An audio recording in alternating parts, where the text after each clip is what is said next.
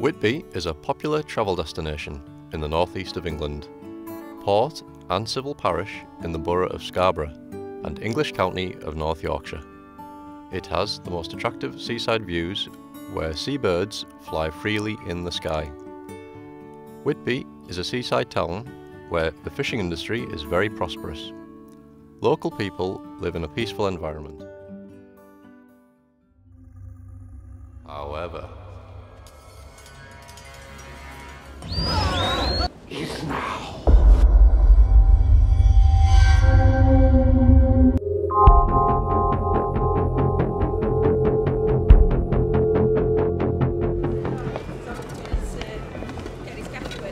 We come every year, twice a year. This is my second time, yeah. This is my son's first time. Yeah, every 6 months. 第一次来英国，然后来到 Whitby， 然后看他们这样装扮。I think everybody's just intrigued about the vampire.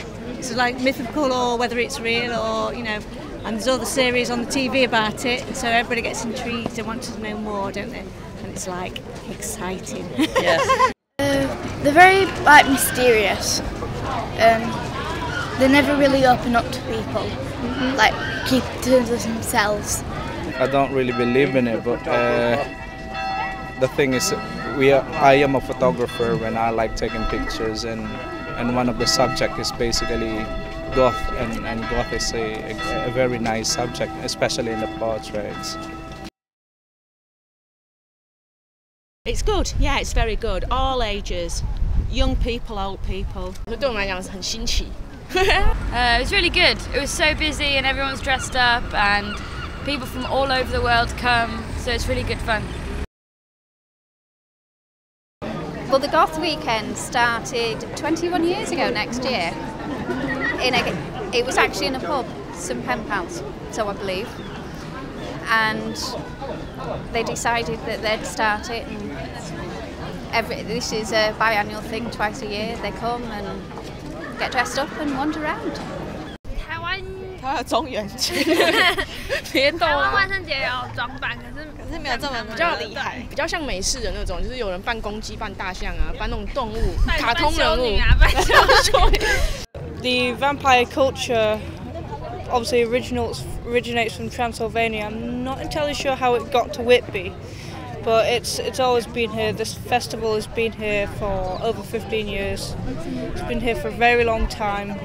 At first not everybody accepted it, but now it's known all over the world.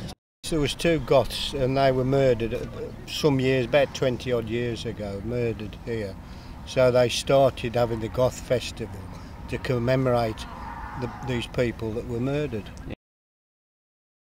And it's that association with Dracula and the novel written by Bram Stoker, so it's a very inspiring place, a very atmospheric and haunting place, so it tends to have drawn people to this particular place because of those associations. The association between the book Dracula and Whitby is the author Bram Stoker, who came here on holiday, and when he came in here on holiday he looked out to sea and he was sat on a bench, and then he got his inspiration to write Dracula. So that's the association between Whitby and the Dracula classic book.